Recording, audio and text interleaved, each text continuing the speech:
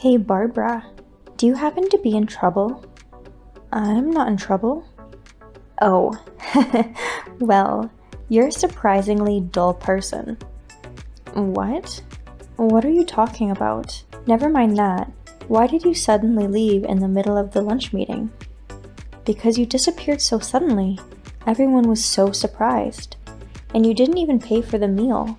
The cost was only $20, right? If it's that much, you guys can take care of it. I'm busy shopping. Shopping? I thought you had some urgent business, but you didn't? I guess you could say it's urgent. Did you have to go shopping in such a hurry? I did. For the look at things, it seems like you haven't noticed at all. What's going on with you? You seem awfully excited. Of course I am. I had an extra income. Extra income? I thought you seemed like you had a lot of money, but do you usually carry around that much money? No, if anything, I don't carry a lot of cash. So you just happen to have some on you today? Huh? Thanks to you, I'll be able to give him a present. I wonder if this will make him like me. By him, do you mean that favorite guy you were talking about? Correct! You're free to pay tribute to men, but you should moderate. As I recall, the other day, you spent too much money and your husband got mad at you, right? I guess so. Your husband doesn't know you're spending money on men, does he? How could he know? Let me tell you something first. Don't ever tell my husband. Otherwise, you'll never get this money back. Money? I didn't lend you any money, did I? You've been acting a little strange. Are you hiding something? If you haven't noticed, I'll tell you. Actually, at the lunch meeting earlier, I secretly borrowed money from you. Borrowed? Everyone was so absorbed in the buffet while everyone was getting their food. I was, rummaging through everyone's bags. And then I found a lot of money in your bag. Is that true? It's true! If you think I'm lying, why don't you check? I think the money is gone. No, I really don't know what you're talking about. Were you feeling panicked because you didn't know where the money went? God, that's too funny. Are you in a hurry because you lost $10,000?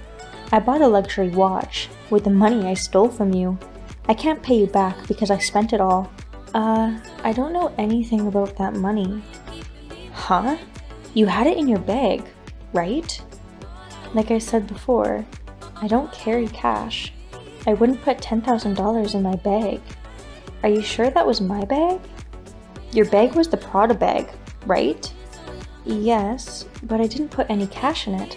Then who do you think the money I spent belongs to? I think that money is a reserve fund for our mom friend trip. What? What do you mean? Maria, I think you mixed up my bag with Elizabeth's bag. What? Elizabeth? Yeah, Elizabeth. She's organized our upcoming mom's trip. And today, she was going to transfer the money she collected today. The trip that I refused to go on, right? That's right. And she was the organizer again? Yeah. Her bag and mine are... they're different brands, but they look the same. That's why you made the mistake. Now that you mention it, you both had similar bags. I'm just going to check. The Elizabeth we're talking about is the Elizabeth, who's the leader of the mom group, right? The Elizabeth who's scary when she gets angry? We only have one mom friend, Elizabeth, at our kindergarten. Ugh, it was her money, of all things. To be correct, it's not her money, it's our money. Can we have that money back? No, I've already spent the money. I can't give it back. We need it back. Without that money, we're not going to be able to go on the trip. Do you think Elizabeth knows that I took the money by mistake? Of course she knows, and she's furious, too. You're lying. Is she that mad? Of course she is. We worked so hard to save this money. Everyone's mad at you. If you're not going to pay us back, they're talking about turning you into the police. The police? That's just not right. Well, Elizabeth wants to talk to you, so Can't you two talk it out? I think it's better to have a one-on-one discussion first, rather than a big group discussion. With Elizabeth? Yes, with Elizabeth. But she's really mad at me, right? We're mad at you too. If it's our other mother's friend, I think I could manage, but I don't want to be yelled at by her. What if she turns me into a pulp with her fists? What do you think she is? I agree that she's scary when mad, but I don't think she'd ever raise her hand at you. But she's saying, if she tries to get away with this, she's never going to forgive you, so you better call her as soon as possible. Okay. Barbara, I'm really sorry about the other day. I'd like to apologize in person if we could meet. I really wanted to apologize. Hello. I'm glad you've learned your lesson. Of course! I mean, after what Elizabeth did to me. I guess you're right, but you should be glad that she didn't turn you into the police. Yeah, well, so you know, I felt like I've wronged you the most, so I'd like to apologize in person. And I've got some fancy presents for you. Can we meet soon? You don't have to give me anything. Just the feeling of remorse is enough for me. But besides, I got my money back. That's enough. That doesn't help me feel any better. Please. Well, if you insist. Great. How about lunch tomorrow? I'm free. Great. Okay, I'll meet you at the neighborhood cafe. Okay, I'll meet you there. Of course, I'll pay for the meal. You don't have to worry about me. I can at least pay for my own meal. No. It was my fault this time, so let me pay for it. Well, I'll take your word for it. Well then, I'll see you tomorrow. Maria, what are you doing? I thought you said you were sorry. Oh, no? You've already noticed? I thought it was suspicious when I saw you were gone while I was away from the table, so I checked my wallet, and my card was gone. Can you give it back to me right away? I'm not going to give it back. It's your fault for leaving your valuables behind, isn't it? That's because you said you'd look after them, so they'll be safe. It's your fault for falling for my act. I was a fool to trust you, for even a second. I was quite a good actress, right? Maybe I'll become an actress. If you come back right now, I won't make a big fuss. So, what are you going to do? What do you mean? I'll give it back after I use it. After using it? How are you supposed to use it if you don't have the PIN number? I'll be fine. Actually, I was sneak peeking at your PIN while you were shopping. Unbelievable. Not only are you stealing things, you're stealing personal information too? Hey, don't talk about me like I'm a thief. What you're doing is stealing, and using someone else's credit card is fraud. Do you understand? So what? I know it's a crime, but I used your card. What? You already used it? Of course I did.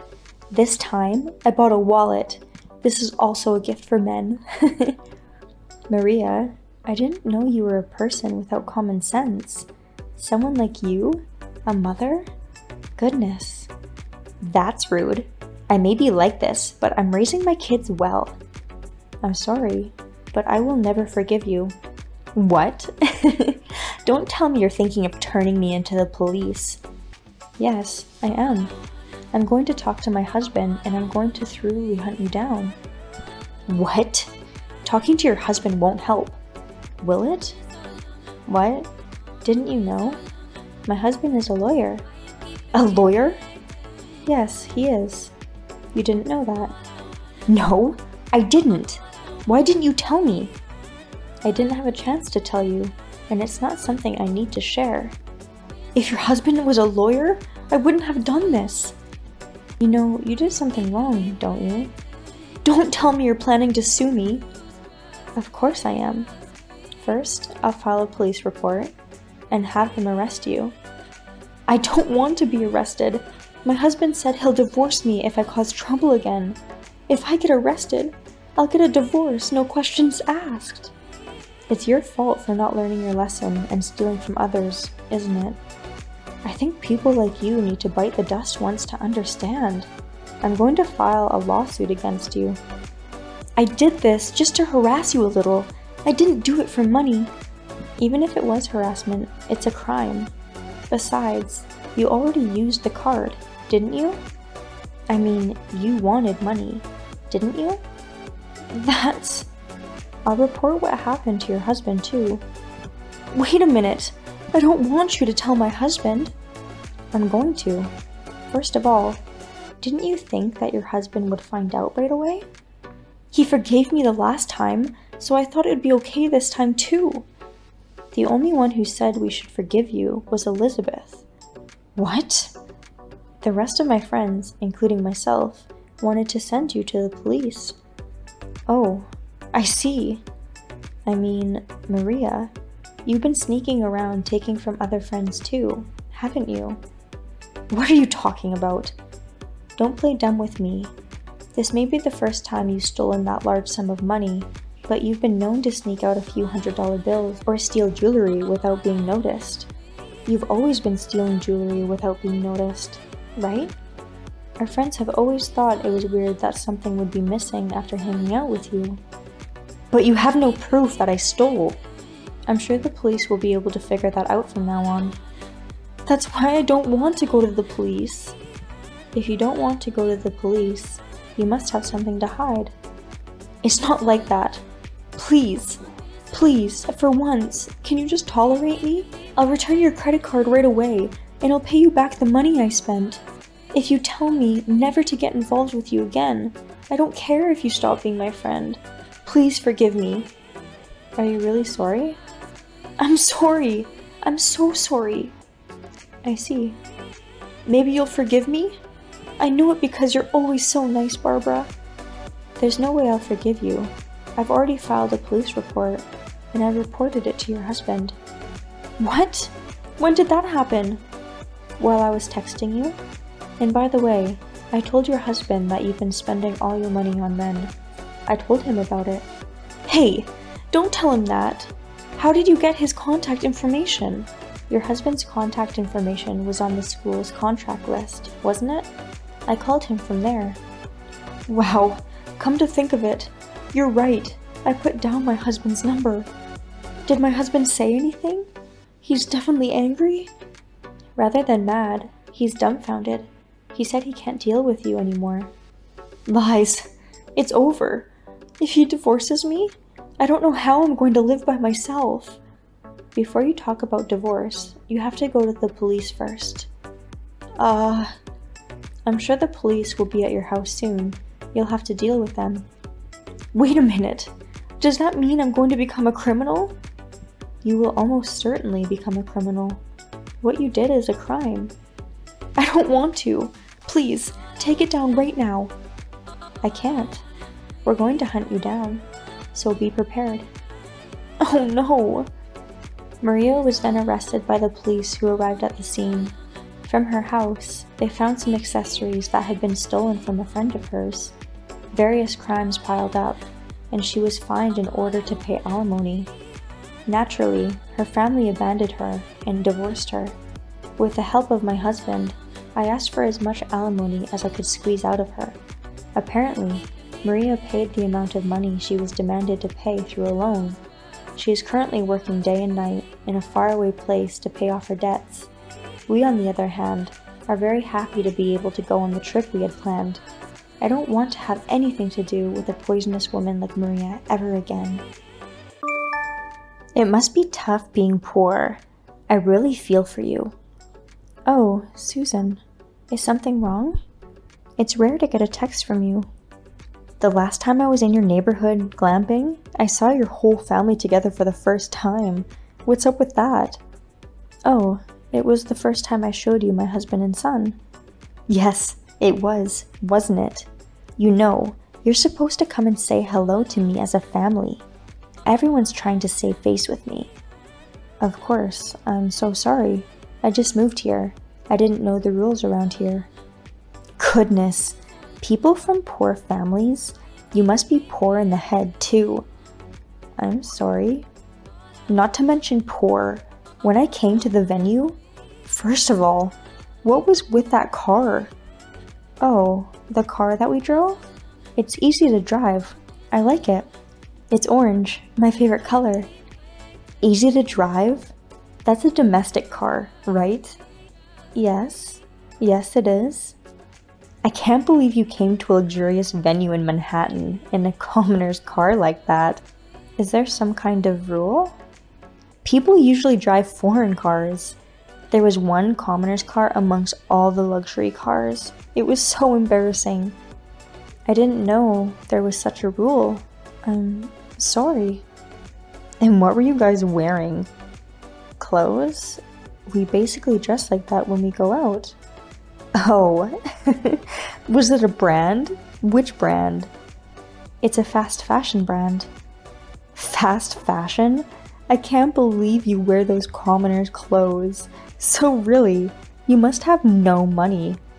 Recently, fast fashion brands have been collaborating with high brands.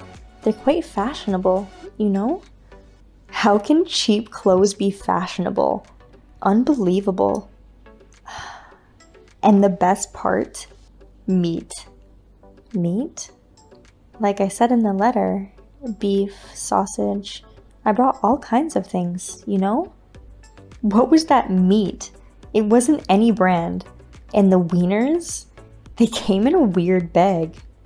Yeah, I like those wieners. I buy them whenever I see them at the supermarket. That's dog food, right? It's not for human consumption. I don't think so. They're delicious. I can't believe that someone like this moved into Manhattan. It's embarrassing. I don't think you need to be embarrassed. Manhattan is my garden. I have the responsibility to maintain the neighborhood's rank. I see. I'm sorry. My husband is a doctor at a nearby hospital. Everyone is under my husband's care. Ah, that's the neighborhood St. Elizabeth Hospital. It's big there, isn't it? It's pretty old inside, though. Yes, it is. It's got a long history. If you compare the family of a doctor at a hospital like that with your family, it's so different. It's pathetic, really. Okay. Hey, Margaret. It's been a while. How can I help you? Your son. I heard he messed with my Lisa. John? I haven't heard anything about that. I heard it from a neighbor's friend. It's just a rumor. You should directly talk to the two of them. Elementary school kids? It doesn't matter what they say. Ah, a poor man's son messing around with my sweet Lisa? Shameless! You should be ashamed of yourself. That's a terrible thing to say. Of course! The son of a poor man? I'm sure he's poor at heart, too. John is a good boy with a good heart. My Lisa wants to be a doctor like my husband. We don't have time to play with children of low standard. Your son? He's a delivery boy at best. My son is... Ah, okay. That's enough. Shut up. Because of your son, Lisa is devastated. She won't talk to me at all. It's all your fault. You're the one who contacted me. Whatever. I want you to stay away from my daughter for the rest of your life. Okay. Hey, Margaret? Your husband? Is he okay? What? Is something wrong? My husband saw your husband in the hospital today. He was wearing a suit. He was being escorted by the director. Ah, so today was the day he came to visit you. Today? You're visiting various hospitals? Yes, I do. I've been to quite a few hospitals. I see. Well, he's probably rusty. What? What's rusty? From being poor and not having enough to eat. I'm sure he got sick. I feel really sorry for him. What are we talking about? I heard the director was pale when he was talking to him, so he must be in bad condition. Huh? Well, his life expectancy might be short. Poor people. Should enjoy the last of your luxuries in your own way. Let's see. I think you're mistaken. No, I'm not mistaken. Your husband is sick, bad enough to make the director pale. You're poor, so you can't afford that many luxuries, so I'm trying to give him a good last thought. What's wrong, Mrs. Poor? My husband, he's the president of St. Elizabeth, the hospital where your husband works. Huh? What's that? Hospitals don't have presidents, do they? You don't know anything. The hospital where your husband works belongs to a medical corporation called St. Elizabeth Institute, right? Yes. My husband is the president of that medical corporation. That's a lie. That's impossible. Why not? My husband has worked in that hospital for years. I've never seen him. Oh, he recently took over for his parents and changed their policy. He said he's going around to listen what's going on in the field. I guess you wouldn't have known. Besides, if he was such a great guy, he should have more money. Riding in a commoner's car, wearing commoner's clothes, eating weird wieners.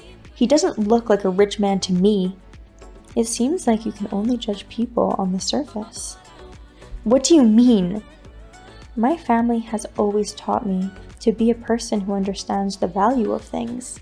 It's our family policy to enjoy the good things rather than the expensive things that show us off.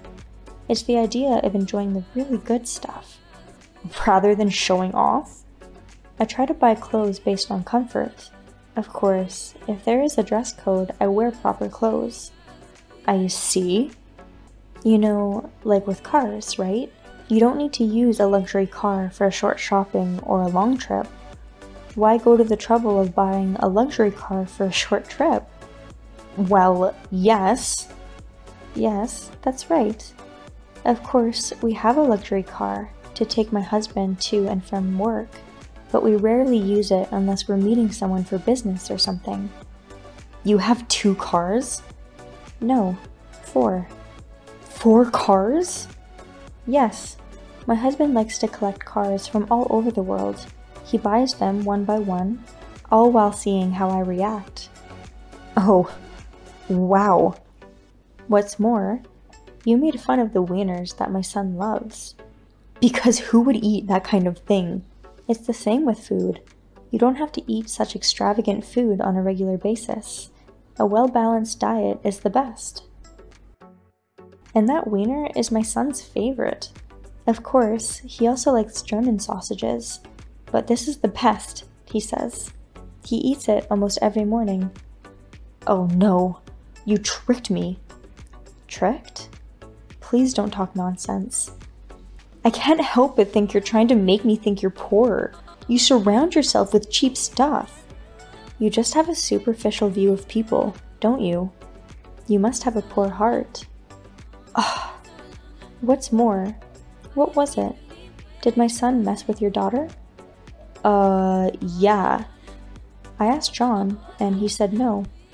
What? Lisa's the one who's confessed to him. She's still in elementary school. She's so cute. How is that possible? Well, he said he doesn't like family members who are mean to his mom. So I heard he said no. It's a lie. Maybe that's why she won't talk to me. Who knows? Oh no. Also, last time you didn't listen to me, my son is studying too, you know.